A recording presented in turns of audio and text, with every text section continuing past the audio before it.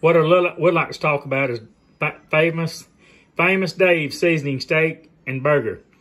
I've already put a little bit on my finger. I am telling you, this is off the chain. This is very good. Where is it from? It says Famous Dave's and Cooking. Registered trademarks. Famous Products Incorporated. Does it even tell us where it's from? Distributed by Famous Products Incorporated. Eden Prairie, Minnesota. So it doesn't tell you the company that makes this.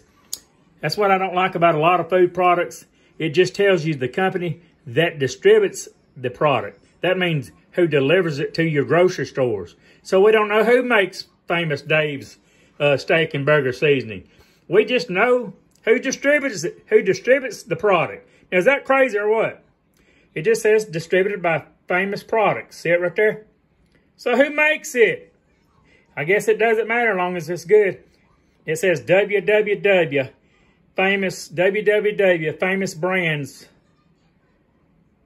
No, it says www.famousbarbecue.com. See it right there, my friends? www.famousbarbecue.com. So we don't know who makes it, but I guess the bottom line, we know who distributes it, who distributes the product. And it just said, nonetheless, Famous Products Incorporated. So it doesn't matter, I don't guess who makes it. I'd like to know who makes it, but it doesn't say. It says mild. It does say mild. And I've already tasted it, and I guarantee you these burgers will be off the chain. Now, this is what I just took off the grill. These are 80% lean. Look here, come from Kroger. So by tasting the product on my finger, I love it. I've already tasted it. You know, I flipped, in other words, I took and I opened the top, people. I opened the top, and I put a little on my finger, and I tasted it. And I'm telling you, this is great. So there's no doubt on a burger, it's got to be outstanding. Should I bite into it? To find out, just take one patty, put it in my big mouth of the South. Oh my God, that's good. It really is. I like it, Famous Dave's Famous Seasoning. On my food rating scale from 0 to 10, what do you think?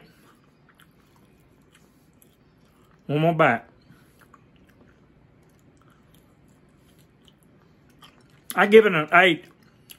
It's not the best. I like Tony Chachere's Creole seasoning better, but it is a very good product. It's got a great flavor. Thanks for watching my review of Famous Dave's steak and burger seasoning. Leave comments down below. Give me a thumbs up. If this is your first time watching, please subscribe to Big O's YouTube channel. That's all I got to say about that. Until next time, friends, later, Gators.